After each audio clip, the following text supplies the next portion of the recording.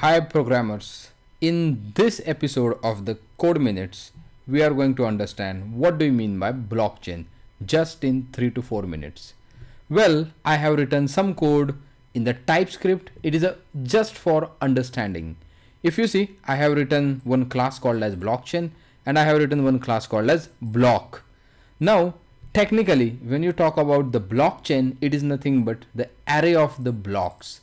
If you can see here in the constructor, I have defined array of the blocks. Now you'll ask me one question, what do you mean by block?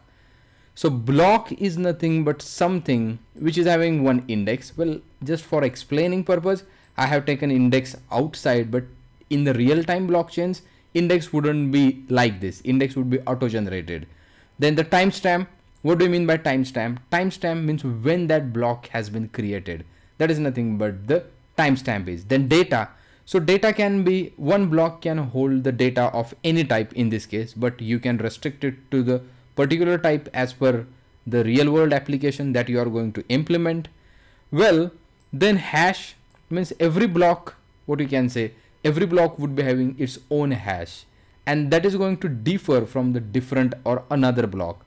Now, when you talk about the block is having index, timestamp, data, hash, and the very important thing is nothing but what you can say, previous hash. Means every block is knowing its previous block.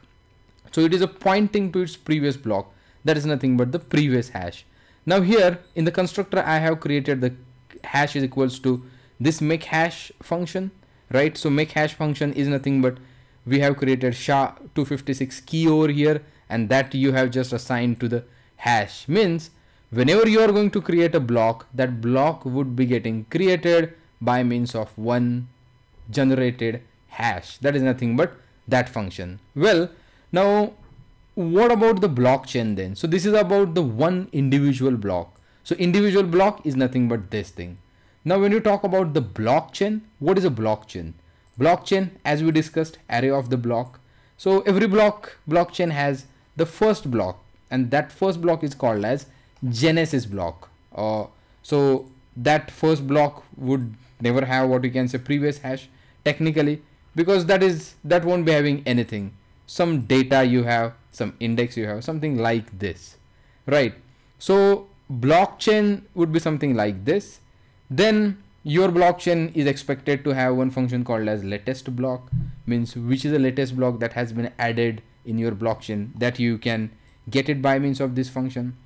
Well, you need to have a provision of adding new block. Now, how do you add the new block? First thing, whatever block you are going to create over here, new block, right? You are going to get, well, this is of type, of course, block. You can say it is of type what?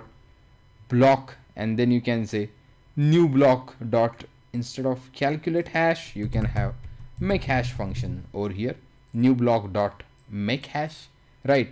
So when you create a new block, it should point to its previous, what you can say, get latest block will give you the last block in the element, and that hash nothing but the previous hash. Then you can say new hash, you are going to create the new hash over here, right? And then you are going to push your newly generated block onto the chain, which is nothing but this chain. Means you created new block and you clasped it with the earlier hash. Well, you should have one function. Now this function might be complex in the real-time blockchains, which is nothing but this dot chain dot for each. You would be getting for every single block, you are going to check that block is valid or invalid by means of this current block dot hash is not equals to what you can say current dot make hash. You are going to return the false. Of course, here current block dot previous hash is not equals to the previous hash. Of course, you are going to return the false. Otherwise, you would be returning what you can say true. Well, this is the sample example just for understanding of the blockchain. Do not forget to watch my next video on the real-time implementation of the blockchain using variety of the frameworks. Thanks for watching.